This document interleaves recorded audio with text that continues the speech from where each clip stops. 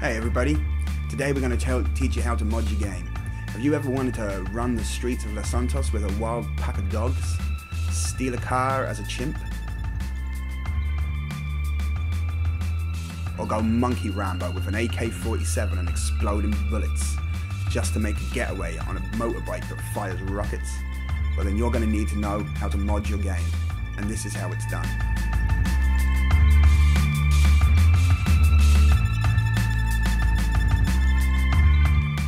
First off, head on over to Next Gen Updates and download these two files, Endeavour and Skyhook.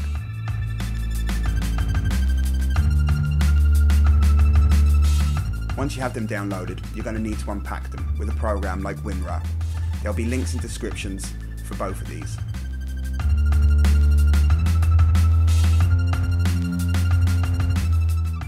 Next, you're going to need to find your Grand Theft Auto game.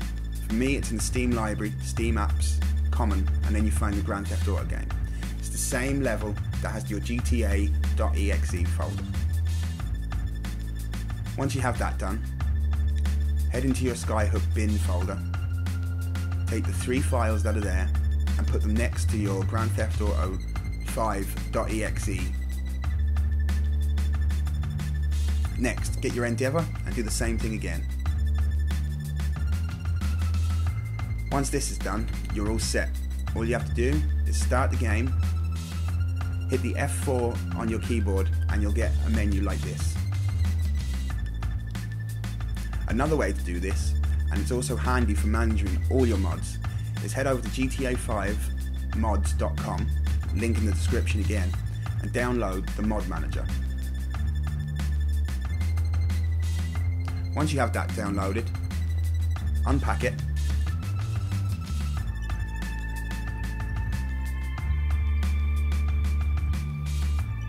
open it up and run the mod manager program.